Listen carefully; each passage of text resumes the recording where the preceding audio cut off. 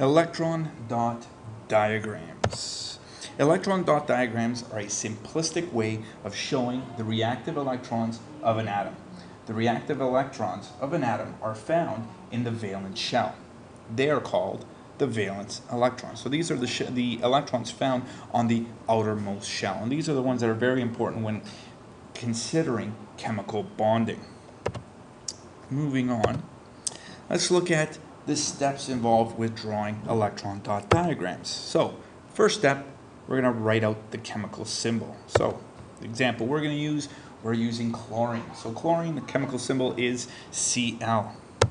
Next step, find the number of valence electrons. And if you look at the periodic table, it is part of the halogens, and all the halogens are part of group 7 or group 17.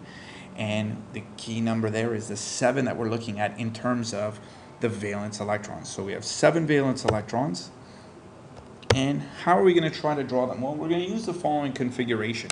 One configuration that I really like to use is the cross method.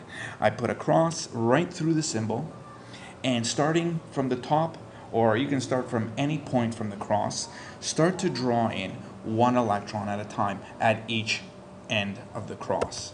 So we draw our first one at one end, the next one, and the next one. So we draw one at each corner of the cross.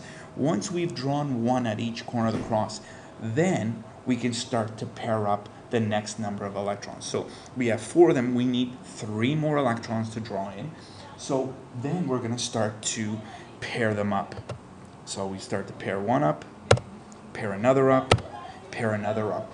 Please never draw 3 of them at once in one of the corners. So no more than 2 at any one corner of the cross. And then once that's done, remove your cross, and there you have your electron dot diagram. Another name for an electron dot diagram is what we call a Lewis dot diagram. So let's recap now in terms of these elements and when trying to make these atoms stable. Metals now will lose electrons and become positively charged. They're called cations. So what happens is when we're drawing electron dot diagrams, we're only going to draw the valence electrons. So if we're going to show the positively charged version, then we're going to want to remove the electrons. Now, nonmetals will gain electrons and become negatively charged. These are called anions.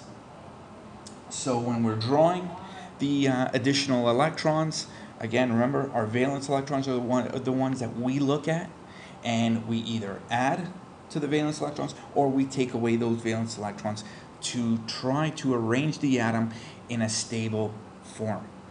Now, one thing to keep in mind that whenever we do have anions or negatively charged nonmetals, there is also a name change when naming them.